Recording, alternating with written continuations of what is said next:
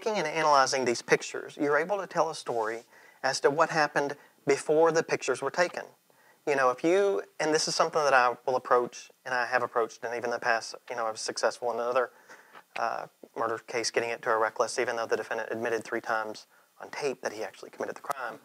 But pictures are a necessary tool to finding the truth. And so the pictures that we were able to look at that were given to us courtesy of the state police revealed several things. They revealed that, you know, there was disinfectant wipes not only on the kitchen table in an open position with a wipe sticking out.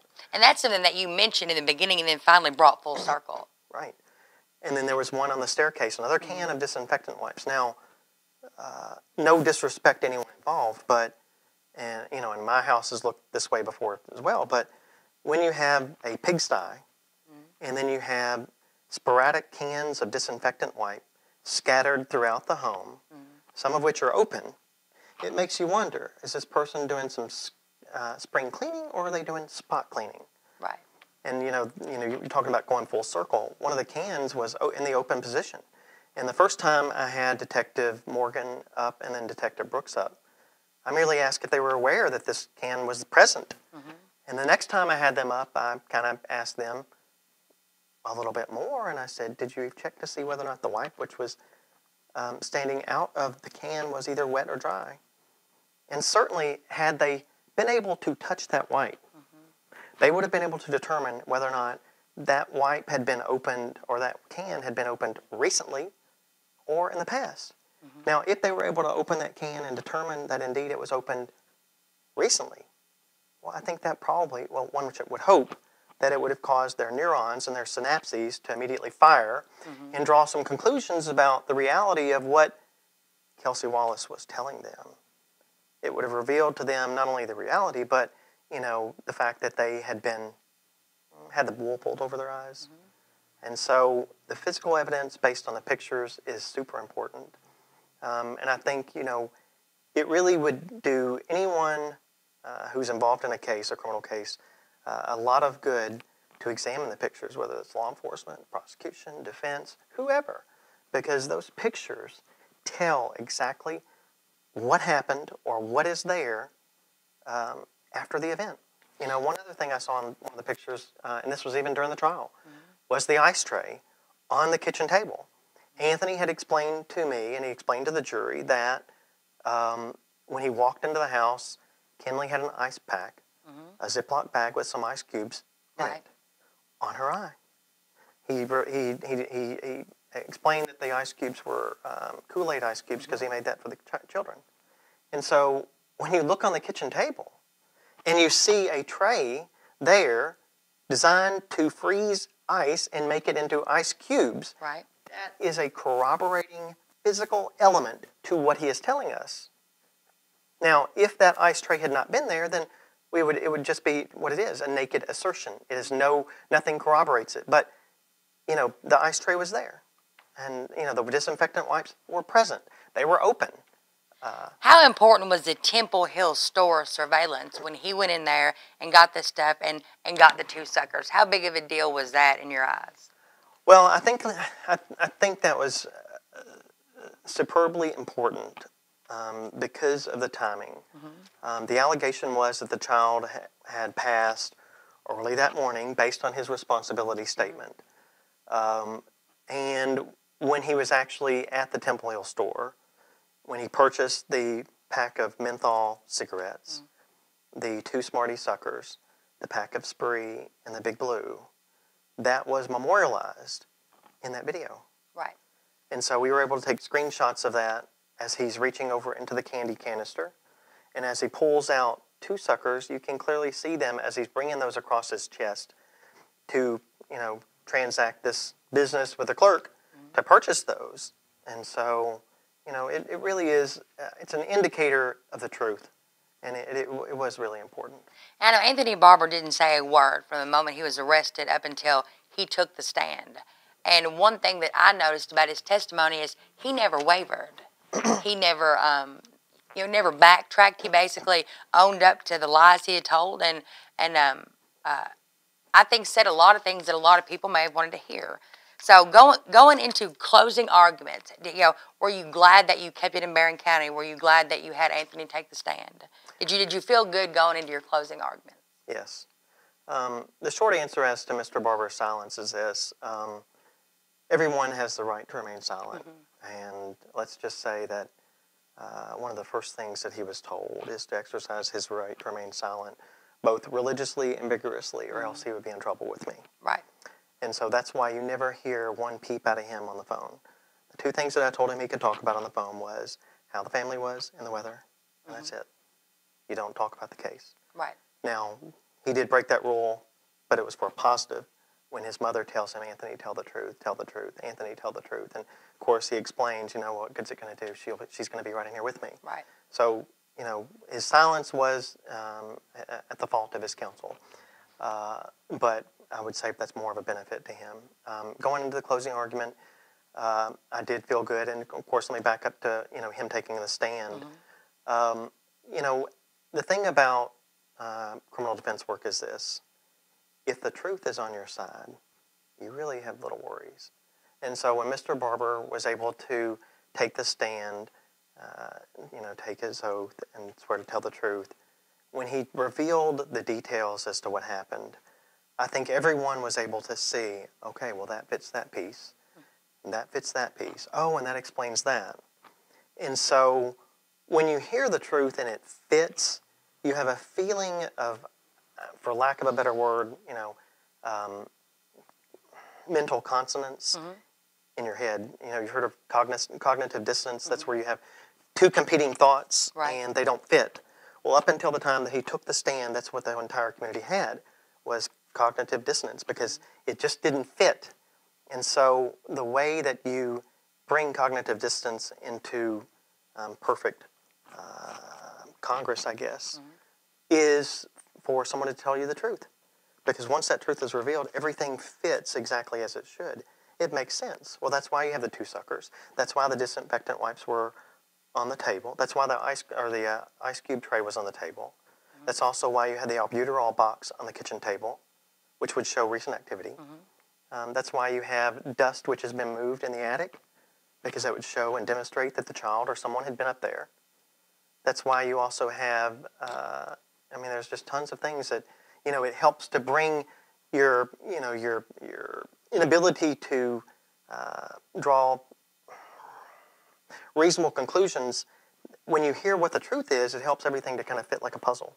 And so what Anthony was able to do is this. He was able to bring to the table and bring to the members in the jury box the truth, and everything fit. And everyone could see that, this is the truth, because it fits so perfectly. Now, one thing that, he could have been found guilty of murder. Correct. And that he could have spent years and years and years in prison. They came back with reckless homicide. Correct. Tampering with physical evidence. Correct. Both of those 5 years concurrent. Correct.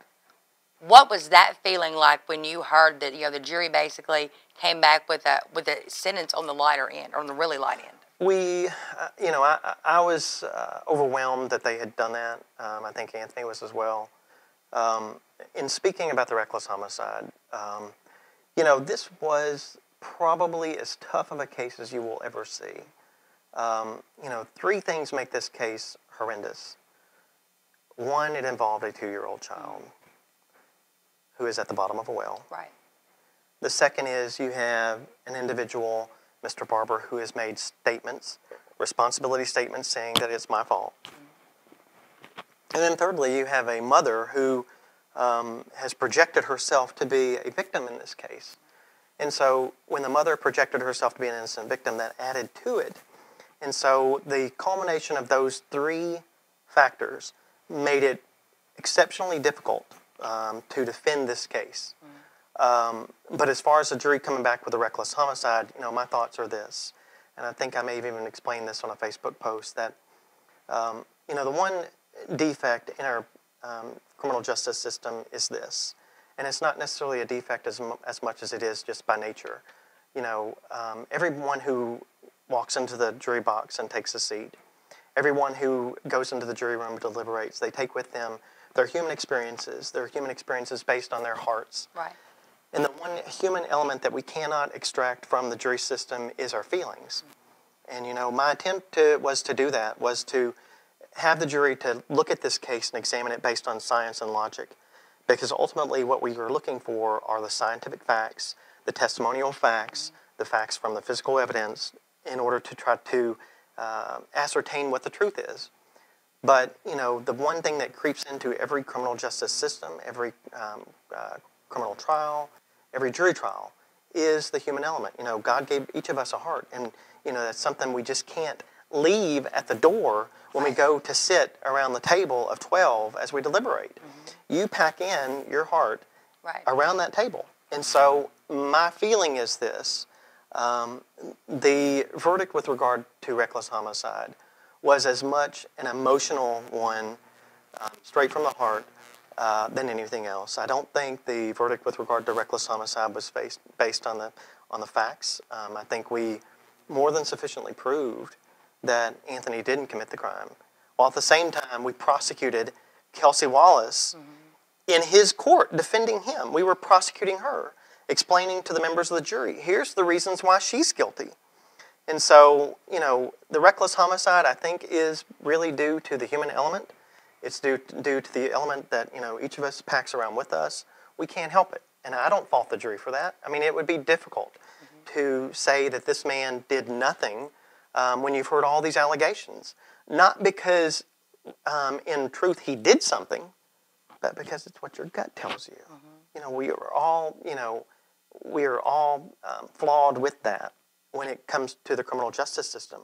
Is we take our hearts in there and we base some of our conclusions on what our heart says and not what the evidence is. Now, be that as it may, I mean, that's the best we can possibly do, because all of us are human.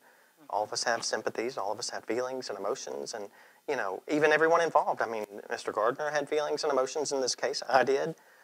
So it's difficult to extract the human element, the heart, out of the system. But as far as the reckless homicide, we were pleased with it. It was the least that they could have given him, although, I will tell you, I don't think the evidence supported it. And as far as the 5 years concurrent, certainly, I mean, that is incredible. Because while they are saying he is responsible, technically, for the reckless homicide, his punishment we are giving him is 5 years. No, honestly, that's probably illogical. And that's why I think the community is having such a hard time coming to terms with that. Because you'll have a lot of people who will say, well, wait, he was found guilty of it, but they only give him 5 years. And so people are yearning to find the justice in that. But I think the explanation is simply this. If you believe that the reckless homicide was based on nothing other than the human element, that is, our hearts, then you will see why they gave him the 5 years. Because scientifically and logically, the evidence didn't support a reckless homicide. And one thing I can say about it, this trial was a long jury trial. And one thing I can say is that, I saw a lot of respect between you and the court, you and the judge, you and the Commonwealth's attorney, law enforcement in there. So, do you think the trial went well? Do you think that things played out well? And are you glad you kept it here in Barron County? Yes. And, obviously we had the option to change venue. I've had other murder trials where I've felt it best to change the venue. But when you're trying a case in a community where everyone is asking the single question, why hasn't the mama been indicted? Then you know right then that this is the place to try this case. Because everyone, as they also packed in their heart and their human experiences, they also pack in what they hear from the media. And there's not a single individual that I ever bumped into, whether it be at the local store, the baseball field, the football field, wherever, that didn't ask me, well, why is he only charged? Why isn't the mother charged? And so with that backdrop and with that base level, I guess, of everyone having questions about the mother's culpability, Barron County was the best place to try this case. If you could speak on behalf of Anthony, how do you think he feels now that he's taken the stand, he's spoken his piece, and it's over? I think probably if I were to speak to him or speak for him, I think the best thing I could say is that with regard to the reckless homicide charge, he is heartbroken because he loved the child. Well, congratulations. I know this is a big trial for you, and come back and see us anytime. Thank you so much. Thank you. Thank you. Bam! That was marvelous. Thank you very, very much.